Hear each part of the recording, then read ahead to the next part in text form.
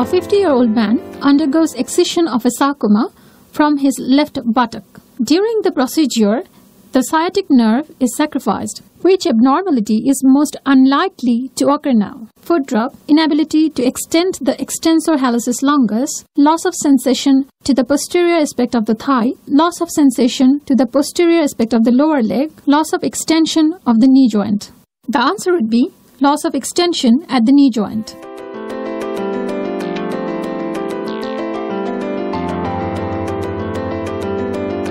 Extension of the knee joint is caused by obturator and femoral nerve.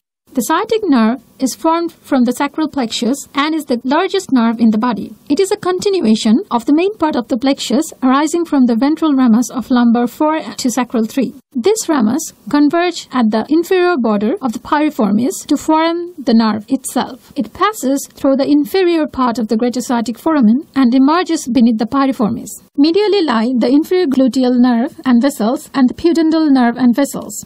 The nerve splits into the tibial and common peroneal nerve approximately halfway down the posterior thigh. The tibial nerve supplies the flexure muscles and the common peroneal nerve supplies the extensor muscles and the abductor muscles. If the video was useful, please hit the like button and subscribe to our channel.